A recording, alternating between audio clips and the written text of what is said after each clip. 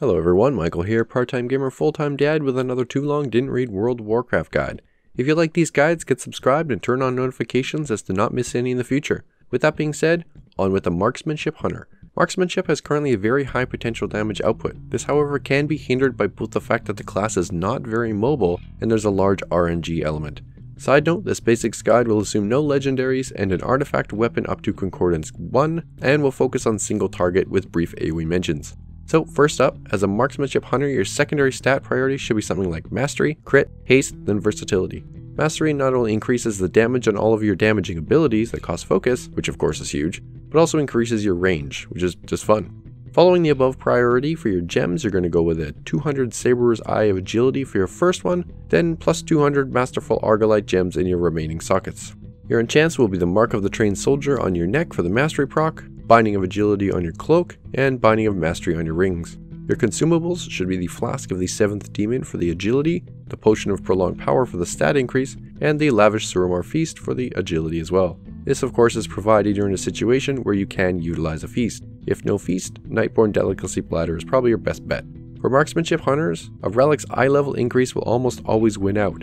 However, you want to be on the lookout for unerring arrows, marked for death, and deadly aim traits if eye levels are equal.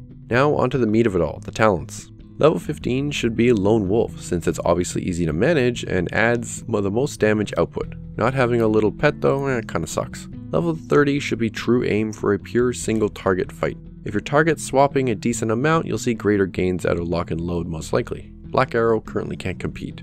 Level 45 is entirely up to you as it's a mobility row. I personally run Post Haste for the movement speed increase on Disengage.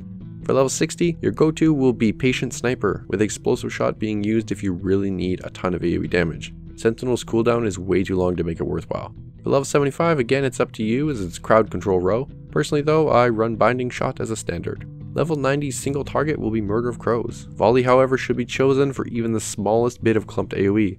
Volley is easier to manage than Crows, and the DPS loss is so low you could technically pick it for ease of use and just make sure it's always turned on. For level 100, regardless of single target or AoE, I would suggest Trick Shot. Piercing Shot does more AoE damage and is more mobile, but Trick Shot is passive and has a small AoE element to it. So boom, that's the talents. Now you're asking, how do I play the Marksmanship Hunter? Well, let me tell you. So unfortunately, the Marksmanship Hunter's priority or rotation system is something that has very little room for error. You're only going to perfect it though through practice. So I'll give you a simplified version of what to do. Essentially, outside of proc windows, Arcane Shot will be your focus generator and Aim Shot will be your focus dump. You want to cast Mark Shot when it procs, provided you have 70-ish focus, to create a vulnerable window. During this vulnerable window, you want to get in at least 1 Arcane Shot and 2 aimed shots in that order. When you use your artifact ability Windburst, you instead do 2 Arcane Shots and 2 aim shots. Aside from that, just ensure that you're consuming your marked target's buff, which will cause your Arcane Shot to glow, as soon as possible, as this is what opens up the window for Marked Shot. So that's it, broken down very simply. Over time, you'll get much more of a feel for it, and you'll be able to almost anticipate those windows. So the only real cooldown that Marksmanship Hunters have is Quick Shot. This ability should be used as many times as you can throughout the fight, which only be used if you have high, if not full focus. On top of that, a couple of abilities worth mentioning. This should be on your bar just in case, are Counter Shot being your interrupt, Aspect of the Cheetah and Disengage, which are your mobility increasers, Exhilaration, which is a self-heal, Aspect of the Turtle, which is a damage reduction ability, and Feign Death, which really just saves you on the repair bill sometimes.